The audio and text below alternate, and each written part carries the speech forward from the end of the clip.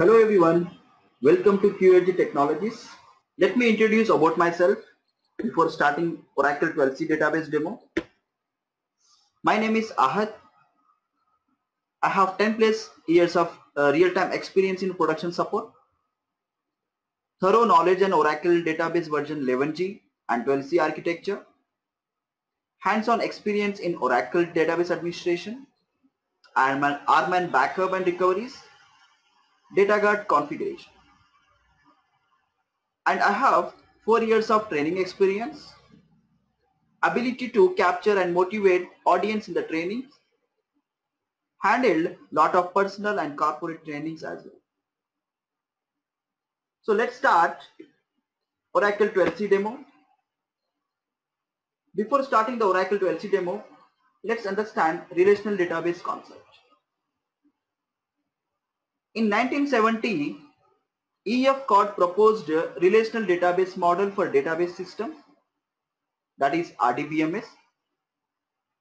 RDBMS stands for Relational Database Management System, and RDBMS is the basis for SQL, that means structured query language, and for all modern database systems such as Microsoft SQL Server, IBM DB2, Oracle, MySQL, and Microsoft Access. And then let's understand brief history of Oracle database. Fine. And in 1977, Larry Ellison, Bob Miner, and E.D. Oye started the consultancy called Software Development Laboratories, which became Relational Software Incorporation in 1983, became Oracle System Corporation, and then later Oracle Corporation. And now it is well known with the name of Oracle Corporation, and Larry Ellison is the CEO of this Oracle Corporation currently. Okay, there are several releases have been released by the Oracle Corporation till 2018. So let's understand all those releases from 1977 to 2018. In 1979, Relational Software Incorporation introduced Oracle version 2 as the first commercially available SQL-based RDBMS, and it's a landmark even in the history of relational databases. And Oracle version 3 released in 1983, and it was the first relational database to run on the mainframes, mini computers, and PCs.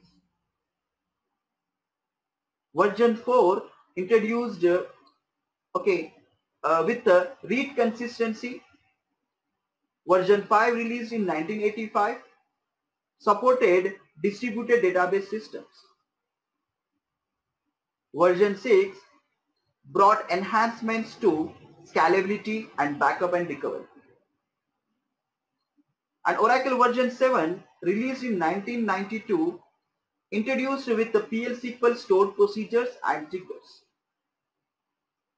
After that, Oracle version 8 was released in 1997, and this Oracle 8 supported partitioning of large tables. And after that, Oracle 8i database released in 1999, and it provided support for Internet Protocol and server-side support for Java. And after that, in 2001, Oracle 9i was introduced with the RAC. It's an Oracle RAC. RAC means it's a real application cluster, which is enabling multiple instances to access a single database simultaneously. And after that, Oracle Database 10G introduced with the grid computing in 2003. This release enabled organizations to virtualize computing resources by building a grid infrastructure based on low-cost commodity servers. And after that, Oracle Database 11G introduced in 2007. Okay, with the new features that enable administrators and developers to adapt quickly to changing business requirements. The key to adaptability is simplifying the information infrastructure by consolidating information and using the automation wherever possible. So it has made automation in the manageability, diagnosability and availability. After that, Oracle Database 12c released in 2013 introduced multi-tenant architecture to consolidate multiple independent databases running on different servers into a single container database. Okay, that's the new feature of, that's the major change of Oracle 12. So this is called cloud computing actually. It's the first database for cloud computing. And in 2018, there is a Oracle version 18c is going to be released. Oracle version 18c is going to be released. Okay, in the year 2018. Okay, and after that, let's understand Oracle database. So what is that Oracle database? So a database is a database is an organized collection of information treated as a unit. Purpose of database is to collect, store and retrieve related information for use by database applications. So every organization has information that it must store and manage to meet its requirements. For example, a corporation must collect and maintain human resource records for its employees. This information must be available to those who need it. So this Oracle database, all the databases maintains the vital information in the database. So this information is very important, okay, for decision makings. And after that, let us understand why database administration, why DBA. If you want to become a database administrator, no programming skills are required, and there is highly paid salaries for Oracle database administrators in the market. There are a lot of opportunities for Oracle DBAs. Why? Because most of the organizations are using the Oracle database for their organizations. Most of them World Banks are using the Oracle database, and there are a lot of opportunities for the DBAs for their database. And the career of Oracle database administrator is challenging and interesting, and ready to append with the latest technologies like Oracle Cloud or Big Data. So if you want to become a database administrator, if you want to learn a Oracle database administration, you must have the basic knowledge on SQL and Linux as well. If you don't know the SQL basics or Linux, so we will be providing you the training on SQL and Linux before starting the Oracle database administration classes. So these are the basic classes will be provided with the free of cost, and after completing the basic classes of Linux and SQL, we'll be starting the Oracle database administration classes. Now relational database means here to communicate with the database we need SQL, that's a structured query language.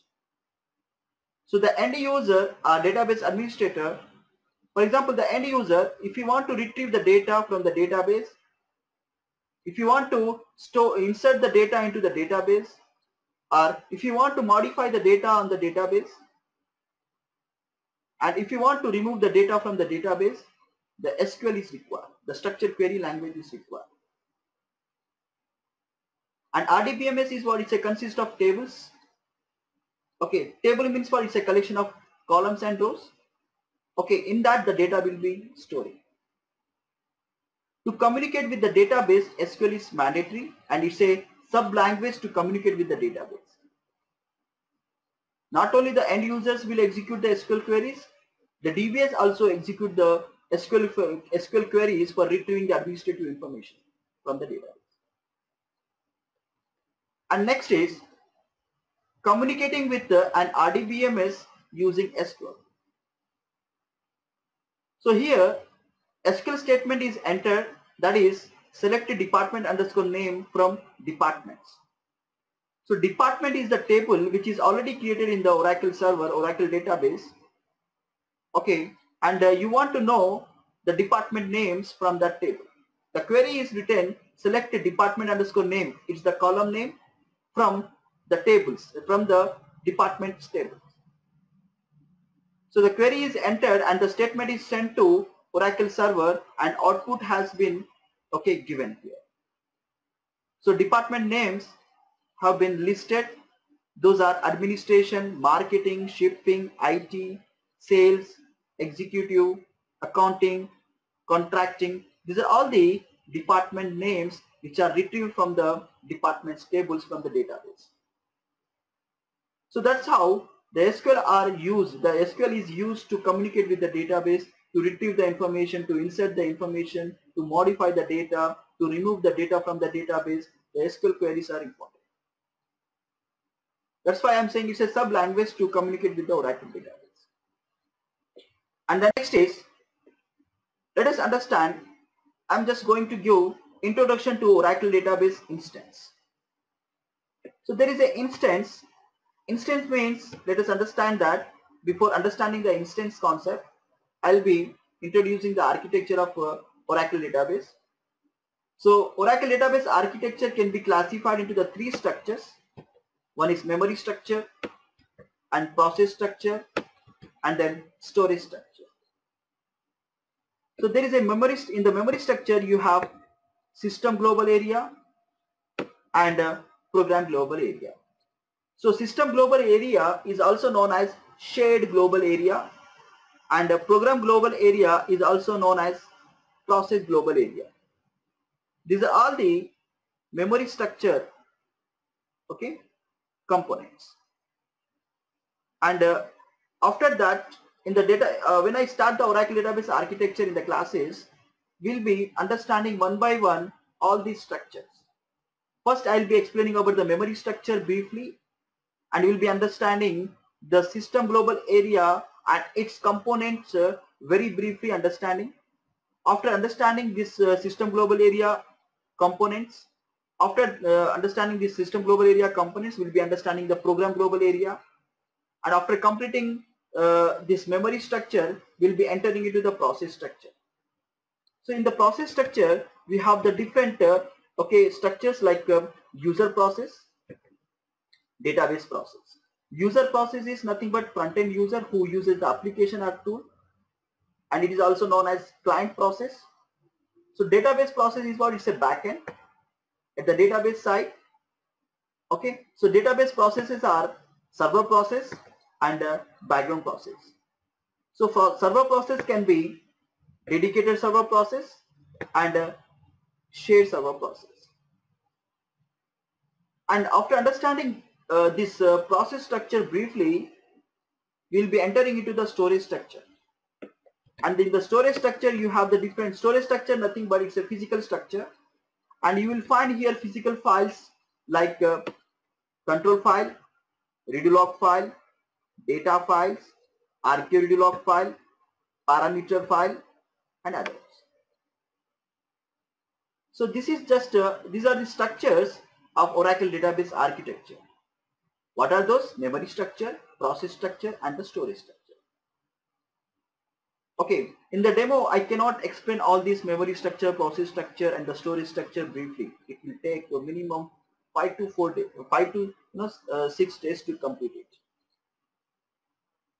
So all these structures I'll be briefly explaining in the DBA classes. Just I'm giving you overview on this. That's it. And after that, you'll be now let us understand the Oracle database server architecture. Here, this is the server, and there in the server there is a RAM, and it has hard disk. So we are understanding about instance. Instance is what is a consist of memory structure, and that means it's a system global area, and process structure. So those are like background processes. These are all okay. So this instance is existing in the RAM. Always instance will be existing in the RAM. Okay. So after that, the storage structure. The storage structures such as you can say control file, data file, redo log file, and archive log. So these files are stored in the hard disk. So with this diagram, you can understand that instance is existing in the RAM, and the hard in the database storage structure. The storage structure is existing in the hard disk. So that is what the Oracle database server architecture. And now just now I explained you that what is the instance means. Instance means it's a consists of memory structure and the background processes. You are seeing that this is the memory structure, that is system global area, that consists of background process. Here you see that the database writer, checkpoint, log writer, smon, pmon, and recover process. These are all the background processes, and optional background processes are also there, archive processes and others. And its collection of memory structure and the background process is called instance. So whenever you start the instance, the system global area is allocated and the background processes are started. Fine. So this is what the instance actually. So hope you understood what is the instance means. And after that, so let us see, there are the single instance database, and there is a multiple instance database also. That means single instance versus rack. Rack nothing but it's a real application cluster. It contains multiple instances accessing to a single database simultaneously. So let us see that how it is. Just a second. Now this is the single instance database. Here you find only one server. In that server you have one instance, one database. And as I explained you in the previous slide, instance is existing in the memory. That means it's a RAM, and the database is created in the hard disk. That's the storage structure. So in one server you have one instance, one database. And now you can see here you will find multiple servers. Node nothing but server. Node 1, node 2. Okay. In every node, there is a instance in the memory.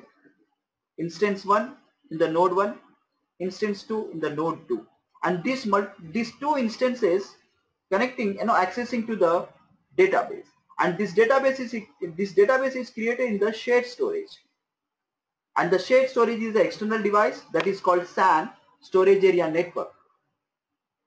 So the database is created in the shared storage. So multiple instances are accessing a single database simultaneously. This environment, this setup is called rack. So real application cluster. Now here, let us understand more detailedly. Instance is what we say. Here we have the single instance database, and it is also known as non-clustered system. Okay, you have only one server, and in that server can have multiple database also. Okay, so here one database, one instance is associated. So D1 is the database name, and I1 you are seeing in the server. So I1 is the instance name. So there is an instance for I1 is the instance for D1 database, and I2 is the instance for D2 database. So every database has its own instance. That is why it's called single instance database. Fine. Now let us understand cluster system. Now in the cluster system you will find multiple servers, server 1, server 2 and server 3. So every server has RAM and hard disk. In the RAM, every server you can see instance is there. In the server 1 there is a instance 1, in the server 2 instance 2, in the server 3 instance 3. These multiple instances are accessing a single database which is created in the shared storage. That's a SAN. So this is called cluster system. Cluster means what? It's a collection of independent servers acting as a single system. Okay, so here this is what the environment of Oracle RAC, Real Application Cluster. So here in the non-cluster system you will find only one server and there are multiple databases. Okay, for each database has its own instance, that is in single instance database. But here multiple instances, here there are several, there are multiple servers, okay, acting as a single system, and every server has one instance and multiple instances are accessing to one database, single database, which is created on the shared storage. That is called cluster system environment. And now here see, if you are working with a single instance database, what happens? In the rack there is a high availability concept.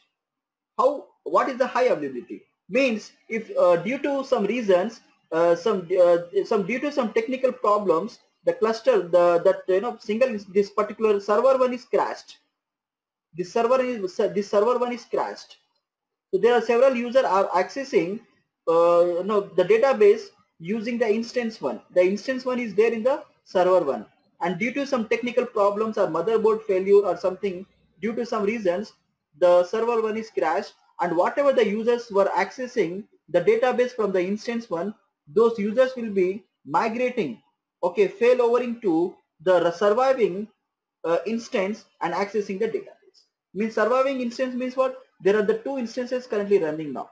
So any of them, the users will be accessing the database to the data, using surviving, using running instances.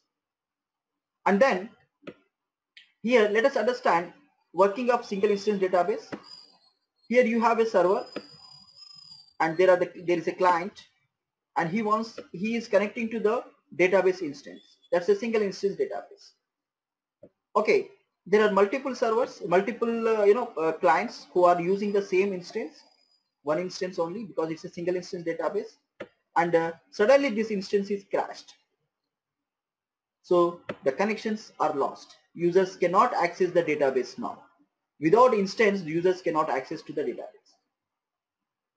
And now see, it's a working of single instance database scenario. Now when you work with the rack environment, working of rack, so there are multiple servers, server 1, server 2, and every server has the instance, okay, and multiple instances are accessing to single database which is created in the shared storage. Now see that this is the client, and he is accessing this instance, and another client is accessing other instance. So suddenly what happened? This instance one is crashed, this server is crashed, so that this user will be accessing, so this connection is lost, and he will be accessing to the running instance and accessing the database. That is what called high availability. In the rack there is a high availability, okay, feature. And next is our course content. Let us understand the course content. So our course content has been divided into the 3 modules, okay, module 1, module 2, module 3. So module 1, okay, the module 1 we have the Oracle database architecture. We'll be understanding about the Oracle database architecture briefly. Okay, all those 3 different structures, memory structure, process structure, and the storage structure we'll be understanding. After understanding the Oracle database architecture, we'll be understanding the Oracle software installation, 12c, that too 12c software installation I'll be showing you, and the course going to be explained, the 12c database only. In the 12c database we'll be installing the Oracle software 12c, okay, and on top of Linux operating system, and that installation can be GUI, using the graphical tool, graphical user interface, and I'll show you in a silent method also. Okay, so silent method means what? There is no graphical view, it's totally silent. Using the RSP file will be, we will be installing the Oracle software, and after that we'll be creating the Oracle database 12c. okay, on top of Oracle software. So this database can be created in 3 different methods. One is graphical user interface, and the second one is silent method using the response query, and the third one is command line. In 3 different methods, I'll be showing you the database creation on top of Oracle software. And next is, after creating the database, we should know how to start up the database and how to shut down the database. There are the different, when you start up the instance, there is a sequence, startup sequence. That is startup no mount, and open. So instance can be started up to no mount stage, and we can start up the instance up to mount stage, and we can start up the instance in a open stage also. So how to start up that? Why do we want to start up the instance in a no mount stage? What are the maintenance tasks we can perform at the no mount stage? And we can also start up the instance up to mount stage. What are the maintenance operations we can perform at the mount stage? And when the instance is open, that time all the users, the front-end users and the DBAs are accessible to the database. The DBAs are accessible to the database in the no mount stage as well as mount stage, but front-end users are accessible to the database when the database is in the open stage for reading and writing purpose. So they can read the information from the database and they can write the data into the database when the database is in the open stage. These are the 3 different startup sequence. And you will be understanding, okay, we can start up the database in a read-only mode also. We can start up the instance in a restricted mode also. How? All those things we'll be understanding in this concept. After understanding the startup, okay, procedures, we'll be seeing how to shut down the database. So after understanding the startup procedures, we'll be seeing how to shut down the database. There are the 4 different modes to shut down the database. There are you can see shut down immediate, shut down transactional, shut down normal, shut down abort. These are the 4 different modes. These are the 4 different modes to shut down the database. Why there are the different modes? What happens when you perform shutdown normal? Okay, what happens when you shut down transactional? What happens when you shut down immediate? And what happens when you shut down the database, shutdown abort? These are all the shutdown procedures. We'll be understanding briefly all these shutdown procedures also. After having clear idea about the startup and shutdown procedures, then we'll go for initialization parameters. That means parameter files. These initialization parameters are 2 types. One is server files. One is server parameter file, SP file, and another one is P file. So SP file is what? It's a binary file. Okay, Oracle can read and write into the SP file. And the P file is a text file, and Oracle can only read the information from this, but it cannot write. So P file is manually created. It's a human readable text file. SP file is a binary file. So what is the importance of these parameter files? Okay, without these parameter files, our instance will not start. The database instance will not start. I told you the instance is important. Okay, without instance you cannot access. Without starting up the instance, you cannot access the database. So to start up of the instance, the parameter files are required, either SP file or P file. And what are the types of parameters are there in the parameter file? Okay, all those things we'll be understanding in these classes, initialization parameter class. And after understanding about the initialization parameters, we'll understand about data dictionary. So data dictionary contains the database structures. Metadata information is there in the data dictionary. It contains the tables information, users, privileges, synonyms, indexes. All this database structure is stored in the data dictionary. And there are the views to access this information. One is a dynamic performance view, and another one is static view, or you can say dictionary view. There are the 2 types of views in the data dictionary. One is a dictionary view you can say static view, and there is a dynamic performance view. These are the two different views in the data dictionary to get the information from the data. So what are those views?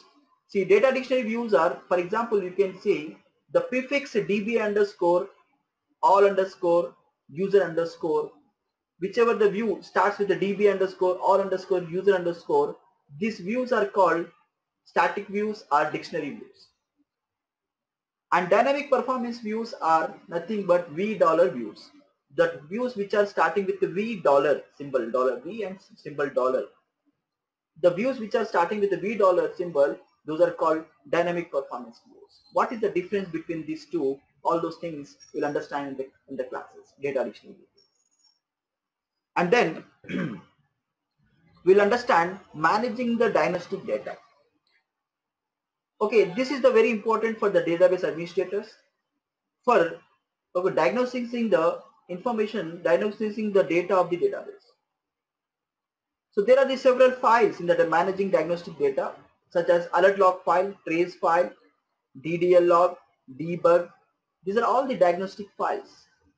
So alert log file, I just not told you, alert log file contains, it records critical error messages of the database. And also administrative information is stored in the alert log file. If there is any error occur on the database, you can get that error information from the alert log file. That is what the diagnosis file, alert log file diagnosis. Okay. And the next one is trace file. The trace file is what? It is also diagnosis file for the background processes. For every background process, you will find one associated trace file. Now we have just now seen database writer, checkpoint, log writer, SMON, PMON, archive processor. These are all the background processes. For each background process, it has its own trace file. And after the debug log. So debug log contains all the messages about the warnings of the database, the condition of the database, the health of the database is stored in the debug log. Like that, there are the diagnosis files. We will be understanding briefly about all these diagnosis files in the classes. I'm just giving overview. That's it.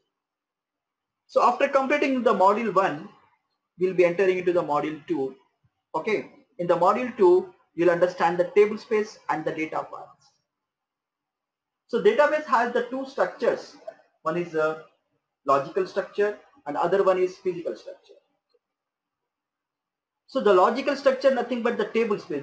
Table space is the entity of the logical structure, and the data file is the physical structure. It's come under physical structure. It's an entity of physical structure. So it's a table space is what? It's a combination of logical structure and the physical structure. And it's very important to store the information into the data file. The logical structure is very important. That's a table space is required. So there are the different content of table spaces, data files. You can see the undo table space, and you have the temporary table space. So there are the different means, but permanent table space is there, okay, and undo table space and temporary table space. The first one is called permanent table space. This is one, and the second one is undo table space, and third one is temporary table space. So permanent table space contains users data actually. Okay, all the users created tables information. The data is stored into the permanent table space. And the permanent table space is the default table space for the entire database. There will be a default table space for the entire database. That's a permanent table space. And undo table space. Undo table space contains all old records, undo records you can say. And undo table space provides read consistency. From the undo table space, we can perform rollback operations, and also we can perform flashback operations. And undo table space has the undo detention time. So from that, using that undo detention time, we can perform the flashback. And this undo table space will be based on the instance. It is active. One instance, one undo table space is active. If you have the multiple instance, multiple undo table spaces will be active with the concerned instance. One instance, one undo table space, two instance, two undo table spaces. Like that. and temporary table spaces. The temporary table space contains sorting operations. And this temporary table space is also default temporary table space for the entire database. This temporary table space is also default for the entire database. Okay, so in the entire database there are the two table spaces default. One is permanent table space and other one is temporary table space. And undo table space is active for one instance, one undo table space. You can create multiple undo table spaces, but at a time only one instance, one undo table space is active. You'll be understanding all this briefly practically in the classes. And the next is control file. See, the control file is what is a very important file, and it is also known as root file for the entire database. Okay, this control file contains the information such as database name, okay, database creation timestamp, and the data file location and their names, redo log file location and their names, arclog mode information, SCN number, that's the system change number. You will come to know in the classes what is the system change number, and backup information is stored in the control file. Okay, and we have the separate topic. These are all the topics we are going to understand. So in the control file, okay, how to perform the control file multiplexing. Multiplexing means you want to add one more control file into the database. How to perform that? What is the advantage?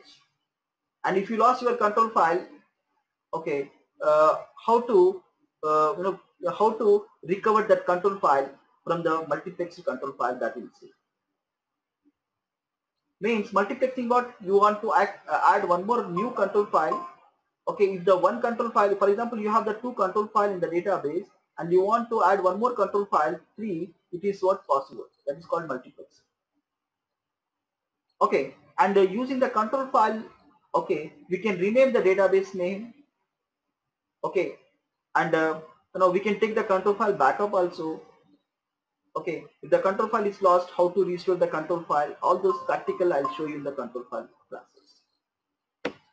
And after that, you'll understand the redo log file, and this redo log file contains all the recently made changes on the database information. It contains all the redo entries. New data is stored in the redo log file. New, old data is there in the undo table space. New data is there in the redo log file. And this redo log file is mandatory for database recovery operations. Okay, we'll understand this in the class. And then archiving. So our database can be in arclog mode or no arclog mode. The database has the two modes, arclog mode, no arclog mode. When your database is in arclog mode, there is a background process called archival processor that will be archiving the redo data into the different destination, that is called archive redo log file. Means it is preserving the new data from the redo log file and storing it to the archive redo log file, purpose to protect the new data, redo information. If the redo log file is crashed or corrupted, you will get the same data from the archive redo log file which is stored in a different destination. So it is possible when your database in arclog mode. If your database is not in arclog mode, there is no archives will be generated. There is no archive processor going to be invoked. There is no preservation of redo information from this redo log file. There may be a chances of data loss. So Oracle recommends that your database should be in arclog mode. So that's how to enable arclog. How to enable arclog mode on the database, how to disable arclog mode, and these are all you will see in the arclog file management. And after that, OMF. OMF means Oracle Managed Files. Okay, so it manages the file system. Okay, so here we don't have to provide any location of the data file or name of the data file or size of the data file at the time of table space creation. So you have seen on the top there is a table space and data file. How to create a table space and all practically we will be seeing that. Okay, there in the there we have to provide the data file location, name, and the size and the table space name. All those things we have to provide for creating a table space. But in the OMF database, we don't have to provide the data file location. We don't have to provide the name of the data file, and we don't have to provide the size of the data file. Everything is managed by the Oracle. So that's a different database that is called Oracle Managed Files. How to create that, I'll show you. Okay. And the next is user administration. So it's a very important. So user administration, the user's accounts are created by the database administrator, and also he can grant the privileges, permissions to the users, and he can create multiple privileges. Okay, he can add multiple privileges in one role and multiple privileges granted to that user. So role means what? It's a collection of, it's a group of privileges, and this role is facilitating to the database administrator to grant multiple privileges to a user at a time. Okay, and after that, the profile. Profile nothing but it's a limits for password and the resources. How to create the profile and what is the password profile, what is the resource profile, all those things you understand in the user administration. Okay, and the next is Oracle Net Services. So Oracle Net Services actually provides the connectivity between the client and the database server. So listener is the what? It's a ONS file. The listener can be static listener and the dynamic listener. Okay, so the listener must be created at the server side to establish the connection. Okay, and the TNS name is optional to create at the client side. There are the different connection methods. One is easy connection method, and the second one is what local naming connection method, and the third one is what directory connection method. So we'll see all these three different connection methods in the classes. How I'll be showing you practically also. Okay, and next is distributed databases. Here means the data can be shared from local database to remote database users. Means here end users can share their information to the remote database user. How? By creating the links. There are the two types of links, private link and public link. And these links are created, these links are created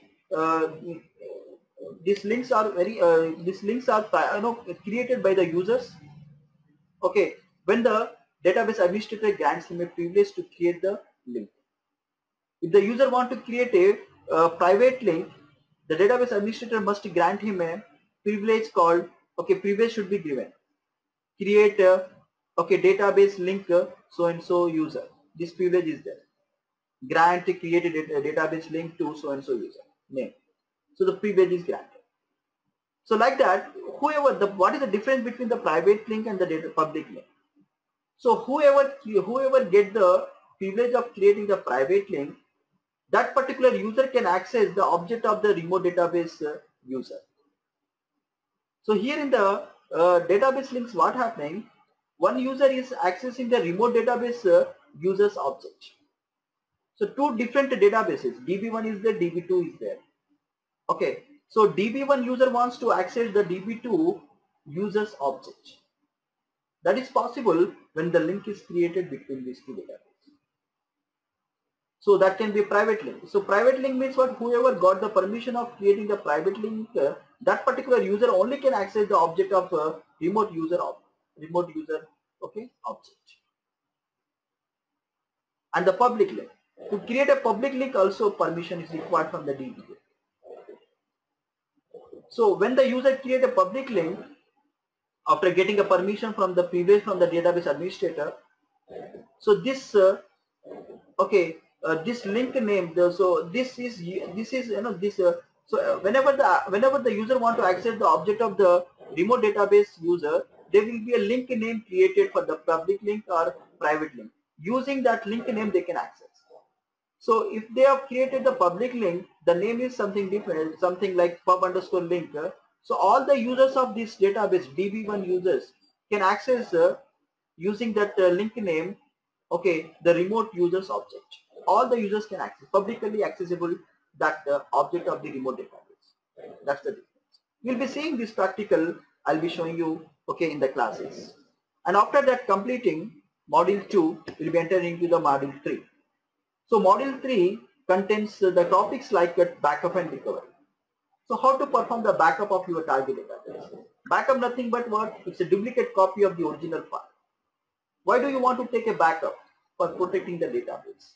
So it's a primary role of the database administrator. These are all the whatever we have discussed so far in the module 1, module 2 and module 3, and going forward we are understanding those all topics. Those are all the administrator's roles.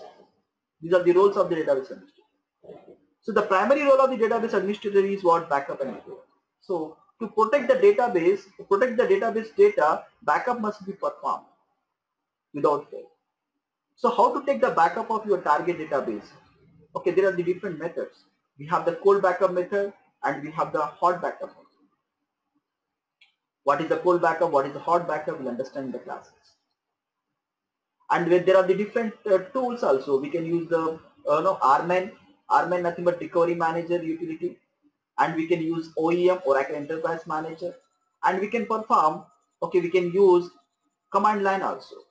Command line means totally, this command line means what? The DBA will be realized, this command line backup methods will be relying on the operating system commands only. We have to use the OS level commands like the CP command or tar, like Unix level commands to take the manual backups. So two types of backup methods: cold backup, okay, hot backup. We can use the different tools to take the backup. RMAN is the most recommended method for backing up of your target database. OEM is what? It's a graphical method.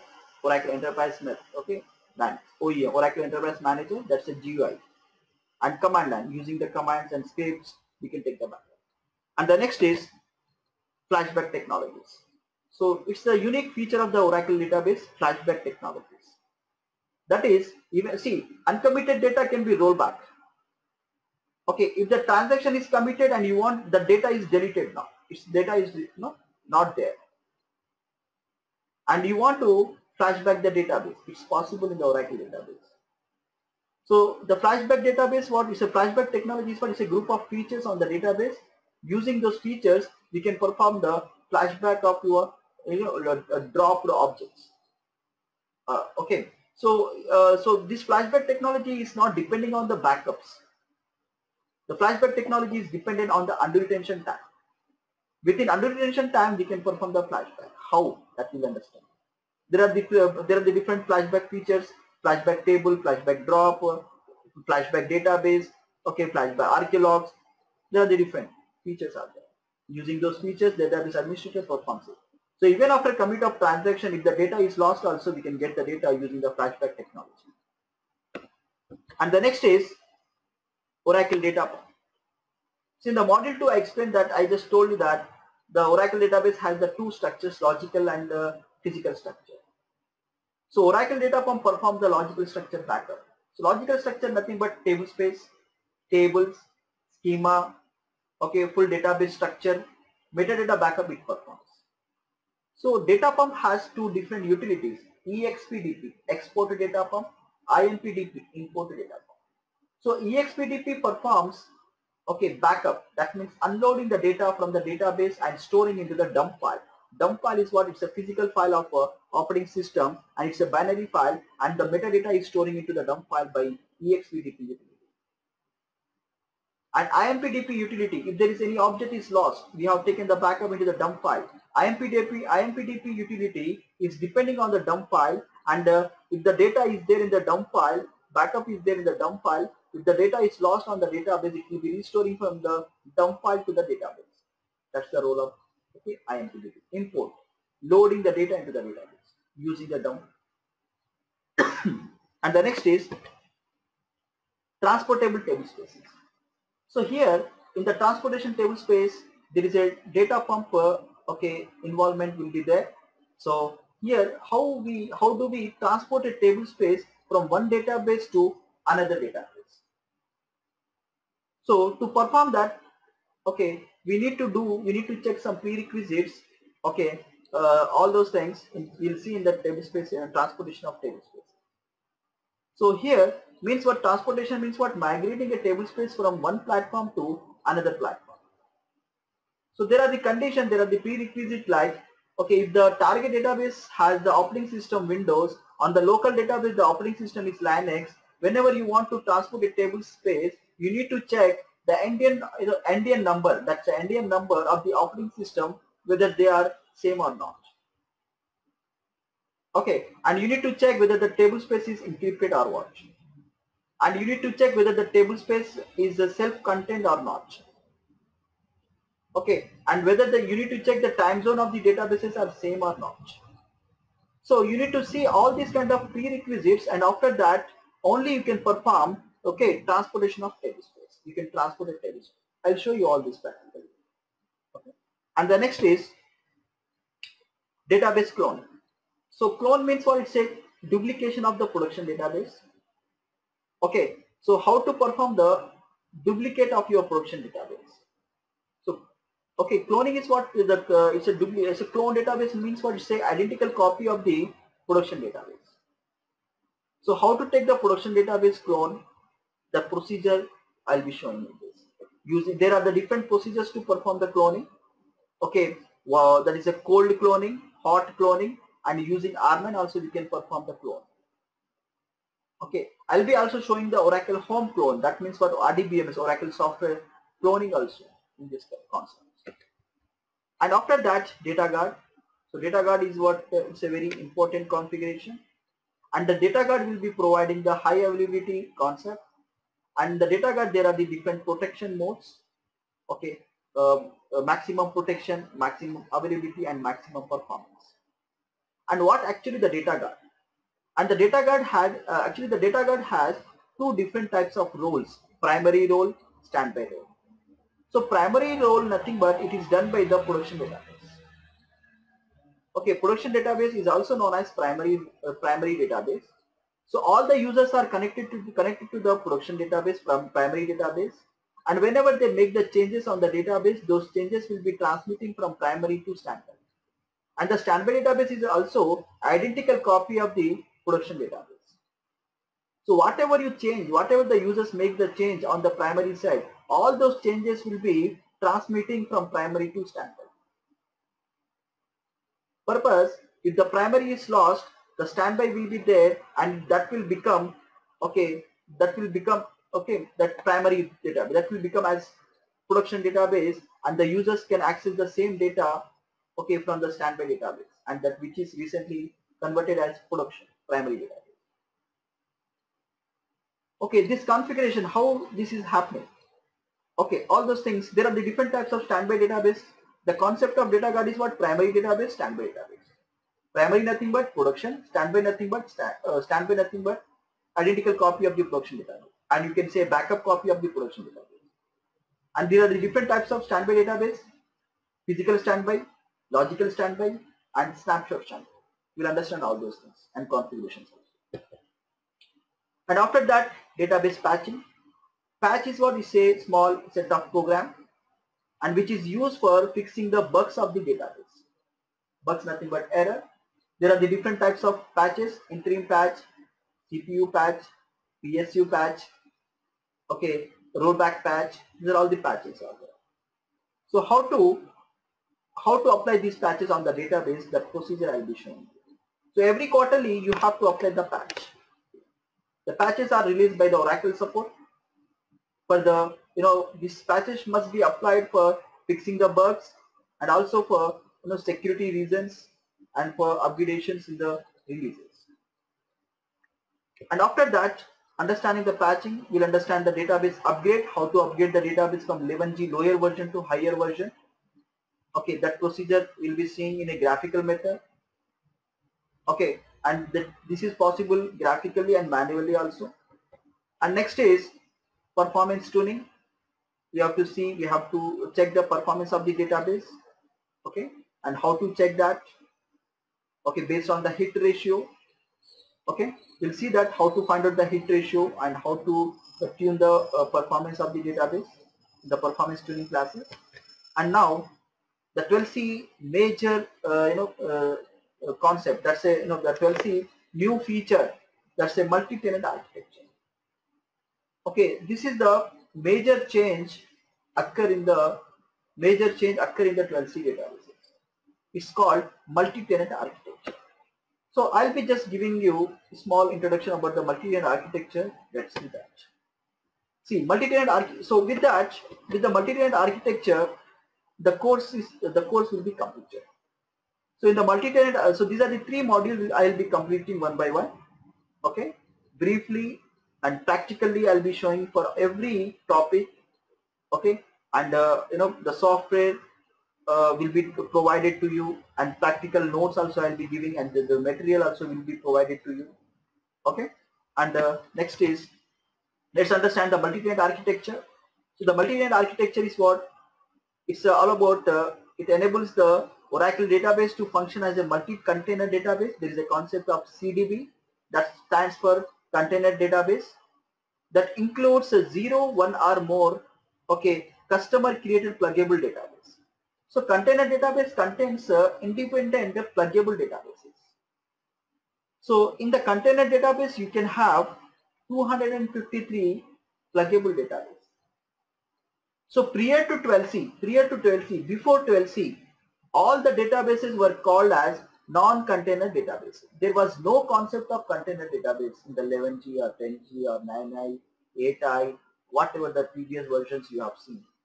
Okay, there is no concept of container database. This container and pluggable database concept is introduced in the 12c in the multi-tenant architecture only. Okay, this is what the new change in the 12c.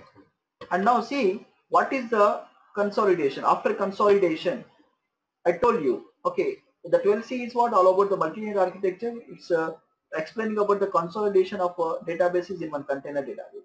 Now see that this is the CDB. Okay, in that CDB you have, this is the CDB. In that CDB you have the multiple pluggable databases. Okay, for every database has the one application. The users will be accessing the database using application or tool.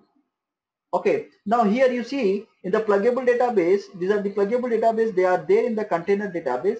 For every pluggable database, there is an application to access the pluggable database. Okay, so multiple pluggable databases are there in one container. And there will be a container database administrator. He is a common user. That means he can access the container database as well as he can access any of the pluggable database which are there in the container database. And there will be separate pluggable database administrator also. He will be called as a local user. For example, this is the pluggable database, one pluggable database, and he is a local PDB administrator. He can access to this particular pluggable database for administration purpose. He cannot access any other pluggable database. That is what the local. Okay, this is the after consolidation databases. Now you see before consolidation. Before consolidation means what? Prior to 12c, how the databases were. Now see that there is no concept of container database here in this diagram. There is no concept prior to 12c. There is no concept of container database in the prior to 12c versions. Now see that this is the database. For this database has its own applications. Okay, multiple databases are independently created and they have their own applications.